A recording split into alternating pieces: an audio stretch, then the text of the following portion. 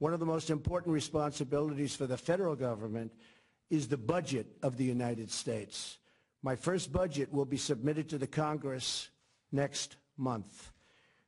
This budget will be a public safety and national security budget, very much based on those two, with plenty of other things, but very strong. And it will include a historic increase in defense spending to rebuild the depleted military of the United States of America at a time we most need it.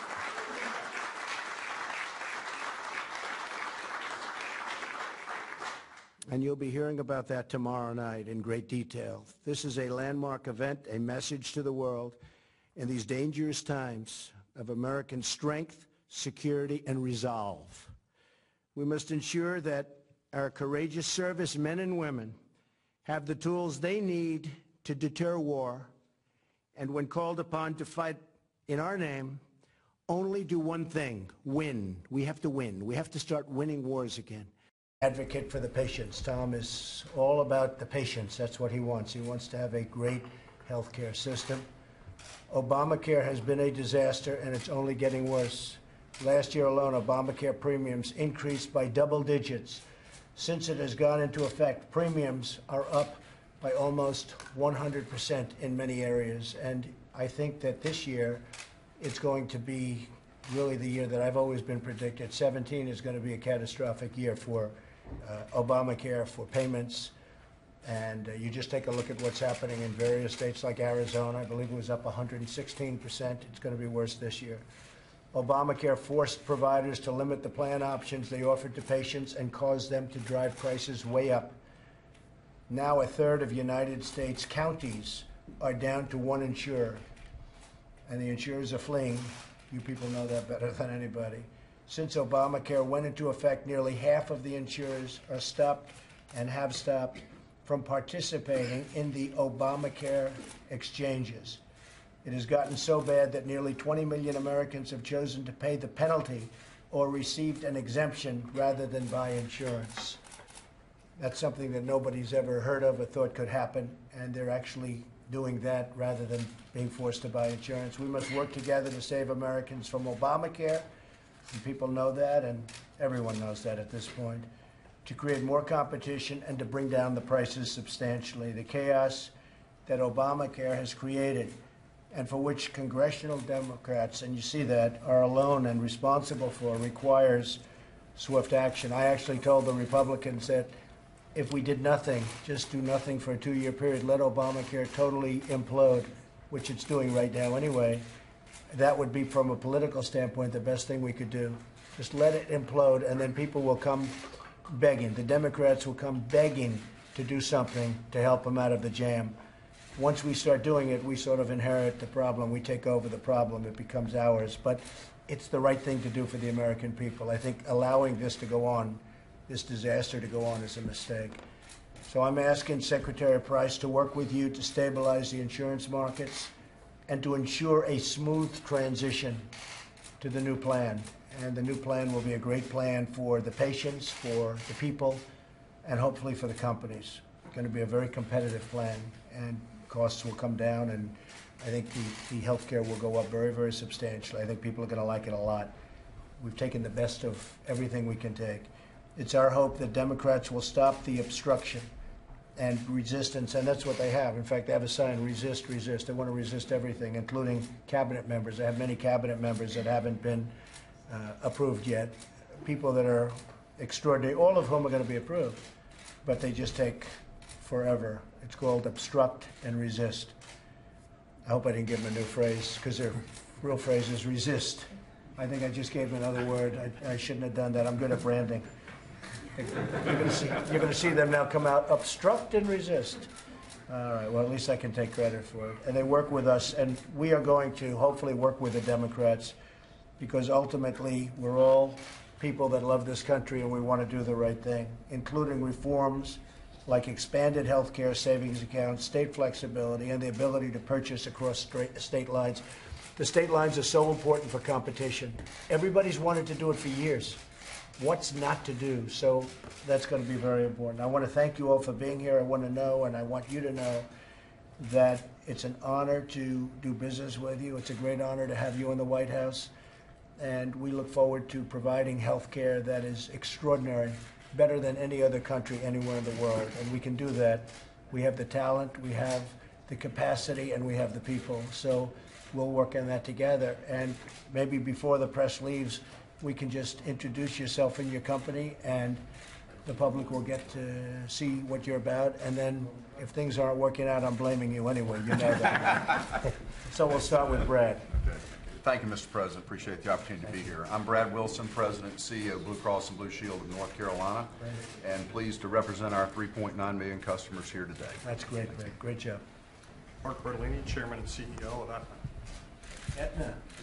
Matt Isles, I represent America's Health Insurance Plans. We represent all health insurance plans in Washington, D.C., including plans that cover Medicaid managed care. Bruce Broussard, CEO of Humana. Pat Garrity, I'm the CEO of Florida Blue, the Blue Cross Blue Shield plan in the state of Florida. Great. I'm Steve Hemsley. I'm from United Health Group. We're a diversified healthcare company. We have about 230,000 employees. We serve about 120 million Americans. And we are contributing in terms of the jobs. We've grown jobs 35,000 in the last 5 years, should grow 10,000 in the coming year. And we're a mission-driven enterprise. Help people live healthier lives, make the system work for everyone with bigger. Great. Thank you very much. President David Cordeni from Cigna Corporation. We're a global health service company. Sure. Scott Sirota, Blue Cross Blue Shield Association. We represent 108 million subscribers. 108 million, that's a pretty big group, right? Yes, it is. Pretty big. Good morning, Mr. President. I'm Joe Swedish with Anthem. We're in 14 states, representing 40% of the American public. We have 40 million members, and we've been involved in the individual's book for probably 7 decades, and deeply embedded in the Affordable Care Act situation that has evolved over the last 3 years. I don't want to miss the opportunity to thank you for the swift and decisive action that occurred most recently regarding some adjustments that have occurred in and around special enrollment, et cetera. So thank you very much. It was going to be an implosion. We had to step in. Thank you for saying that. Thank you. Appreciate it. Thank you. I'm Bernard Tyson, Chairman and CEO of Kaiser Foundation Health Plan, better known as Kaiser Permanente. We cover 11.7 million Americans. We also are an integrated delivery system, so we both provide the coverage and the care. We have Permanente medical groups that contract exclusively with Kaiser Foundation Health Plan, and we're proud to care for 11.7 million people. Thank you, Bernard. Mr. President, I'm Dan Helferty. I'm based in Philadelphia, Independence Blue Cross, Independence Health Group. We're in 32 states and the District of Columbia. Have a large Medicaid managed care population. We're the only player on the exchange in 5-county Philadelphia area. And again, I'd like to echo Joe's point. We're thrilled with the initial steps to stabilize the market. We look forward to working with you, Vice President Pence, Secretary Price, and making sure that we have a sustainable program for years to come. So thank you. Well, thank you very much, Dan. And the market, as you know, when we talk about stabilizing the market is disastrous. It's going to absolutely implode. It's why we're meeting today, and I think we're going to come up with something where not only will the market be great, but the people are going to be taken care of. So we will work that out, I think, quite easily, actually. Thank you very much. Thank you, everybody. Mr. President, do you support a special prosecutor on Russia? Thank you. Let's go this way. Do you support a special prosecutor on Russia? Thank you, President. Thank you very much. Thank you. Take care. Bye-bye.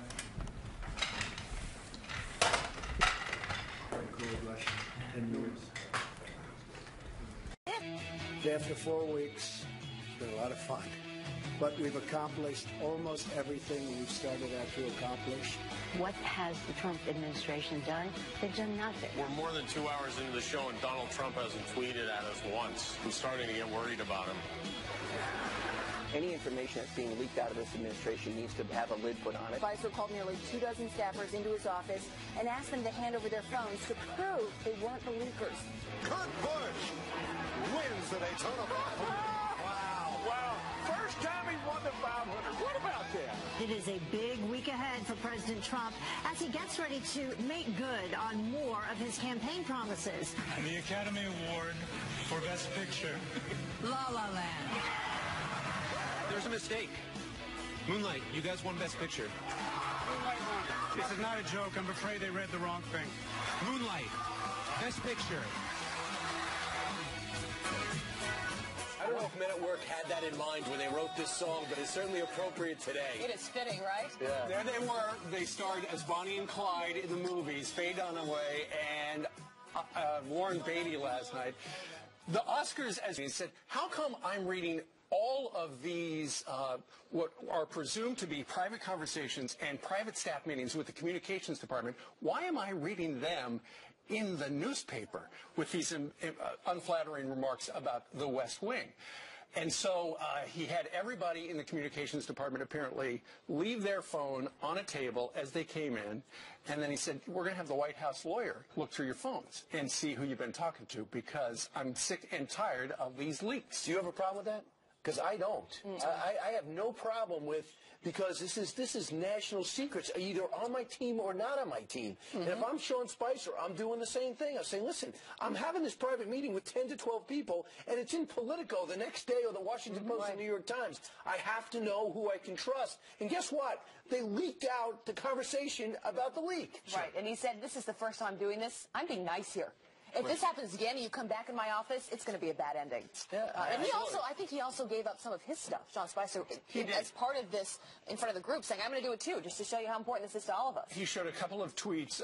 Apparently he had a tweet called Confide, which encrypts things, and as soon as you text somebody, then it deletes. And he apparently deleted it right there. Keep in mind, this particular communications department at the White House is comprised of a number of people from different campaigns. Yeah. Different campaigns that hated Donald Trump, but now they're working for Donald Trump. So are they out to make Donald Trump, last night there at the governor's meeting, make him look good or make him look bad? With these leaks, a lot of the things look bad. So they got to crack down. And, of course, the president wants to crack down on them, too. Yeah. Corey Lewandowski had that same point when he was on with Chris Wallace yesterday. Any information that's being leaked out of this administration needs to have a lid put on it, and it's very hard to do when you've got career bureaucrats sitting in these government agencies who have access to information that have a completely different agenda. And if the Senate would confirm the president's selections for secretary and then the under positions, we could stop those things. That's very important to do, so hopefully the Senate will take those up and confirm those. But it's not just the Senate. There are people that the Trump administration could just be appointing and hiring. They got to pick up the pace. They did the nominees quick. The Senate held them down. It's a surprise and disappointing to every American, because you can't function with half a staff. But the people that need to be appointed without confirmation, I'm talking about 500 plus people. That's the problem. And they've got access to this information that can be leaked, and they're disgruntled, some of them. Certainly, and it's not just a problem in the West Wing. I believe it was last week the State Department put out a 4-page memo about how these leaks are against the law. And, of course, it was immediately leaked. Yeah. We're not leaking this out. We're going to sit down with the President of the United States late this afternoon in the East Room of the White House, and you will see the exclusive morning show first interview with the President of the United States, Donald Trump, tomorrow right here throughout the program. What do you guys want to ask him? We don't know. I know you've thought a lot about this. It's going to wing it. See how it goes. Whatever comes up. Yeah. But send us your questions as well, because, I mean, I'm sure you guys already have a stack that have been sent in from our husband. She's sliding under our door. We've gotten thousands from you. I'm going to go directly to you. And on the train right down to Washington, we're going to go through the entire list. So if you have a question, email us, or you can Facebook us or tweet us. In the meantime, 6:12 here in New York City on this Monday morning, Senator Elizabeth Warren has been vocal in her support of immigrants and refugees. It is illegal. It is illegal. It is unconstitutional. It is unconstitutional. It will be overturned. That's right, hold the bullhorn. But now some of our nation's heroes are asking, when will the senator have their back? Those veterans will join us live next. And many on the left around the world plotting another women's march against President Trump. And this time it's being organized by a convicted terrorist. Fantastic. A U.S. veterans group is criticizing Massachusetts Senator Elizabeth Warren and other lawmakers for their support of illegal immigrants, demanding that they instead put veterans first. In an open letter to all Americans, Veterans Assisting Veterans writes this: Senator Warren and others like her, they should know the difference between legal and illegal activity and should choose instead to act out negatively in selfish political Theater. Where's your rally for U.S. veterans, Senator Warren? So do they have a point? Let's bring in two of the veterans behind that letter. John McDonald is a spokesperson for Veterans Assisting Veterans and the president of that group, Dennis Michel. Good morning to both of you. Thank you for being with us. Well, thank you for having us on once again. Thanks, Yeah, Abby. so we had you on yesterday morning. There was such an overwhelming amount of support. People were loving what you were saying yesterday. John, what did you hear back? I'm going to tell you what, I heard from veterans that I served with in Operation Desert Storm over 25 years ago, and veterans across this country that have responded. And, you know, this is a real call to action. The one thing that they asked about is that, you know, how do we help? And I just want to say that, you know, each veteran listening, that, you know, we took an oath to defend our country against enemies foreign and domestic. And none of us have been released from that oath. We're asking our brothers and sisters, our fellow veterans, to join together once again and to rise up, to take on a cause. And that cause is a fight for each other. Yeah. Organize, take action, call your representatives, speak out against you know, this injustice, which is we have politicians in this country that are openly talking about violating the law and supporting illegal immigrants, people that don't even belong here. You know, we're not an anti-immigrant group. This isn't a political statement. Right. But we have a group of politicians that are literally shutting down the government, refusing to work with the President of the United States. Veterans can't afford another 4 years of inaction at the VA. And we just find out it's absolutely outrageous. And Dennis, you know, this is really a wake-up call for Senator Elizabeth Warren. You say, we see you out there at the airport with your blowhorn protesting what's going on with immigration. Where is that same anger and frustration when it comes to our veterans? You think about even just the city of Boston, right? You've got City Hall where so much is happening with immigration, and then the homeless shelter for veterans right behind that City Hall. What message do you have for Senator Warren, and why are you focusing so much on her? The message we have for every politician in this country there are between 15 and 20 million veterans. If we get all our veterans together, people that are serving currently in the armed forces, and call our representatives, we have an unbelievable voting bloc. I got a call from a Marine yesterday. He's in San Diego. One of his fellow Marines needs a colonoscopy. They told him to wait 7 months for it. Why don't we give veterans the same health care that we give Congress? The same health care that Elizabeth Warren has in the rest of the Senate and the Congress. Let's give it to the veterans. Yeah, then the argument is over. Thank you guys for being with us. Thank you for your service as well and for that message. I think it's one that we all need to hear, John and Dennis. Really appreciate that. Thank you for the opportunity. Thank you. Thank you. Have a good day. Coming up, Democrats claim they're now a party united after electing a new chair to the DNC. But is that really true? As some liberals say the race was rigged, the Woodhouse brothers, they are here to debate that next. Good morning. Welcome back to Fox and Friends. Some quick headlines to bring you right now. The man who is accused of plowing down dozens at the largest Mardi Gras parade had a blood alcohol level 3 times the legal limit. Police in New Orleans say Nielsen Rizzuto hit 2 cars and then he veered into that crowd. Nearly 30 people were hurt, and the youngest was just a year old. The driver sharing this chilling post just hours before that tragedy, saying, quote, when you have insane driving skills. He's now in jail facing several charges. 500 headstones toppled over in another disgusting act of vandalism as a Jewish cemetery in the United States. Right now, Philadelphia police are trying to figure out who did this and why. This comes less than a week after vandals overturned more than 100 headstones at a Jewish cemetery in St. Louis. You can see right there the Vice President, Mike Pence, helping to clean up that damage. In the last month, more than 60 Jewish centers across the country have now received bomb threats. And tragedy striking Hollywood twice over the weekend. The actor Bill Paxton, and a friend of our show here, passing away suddenly from heart surgery complications. His career spanning nearly 4 decades. I think we're going in! Houston, we got a pretty large bang there associated with the master alarm. Bill Paxton was 61 years old. I have to say, I've spent some time with him in our green room here, and he was a lovely man, so polite.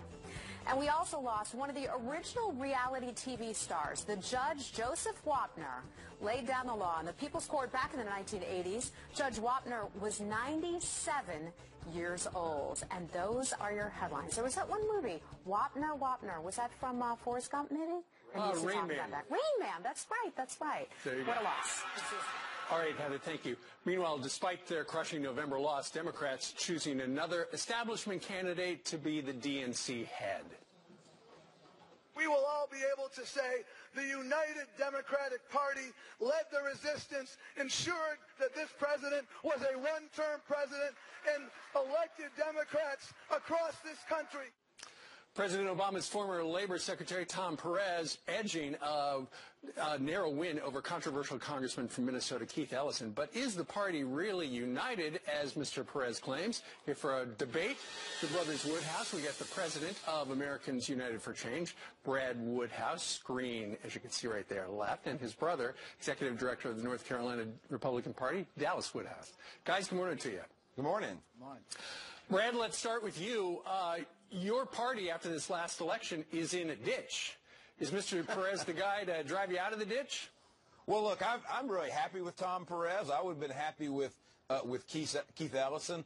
Look,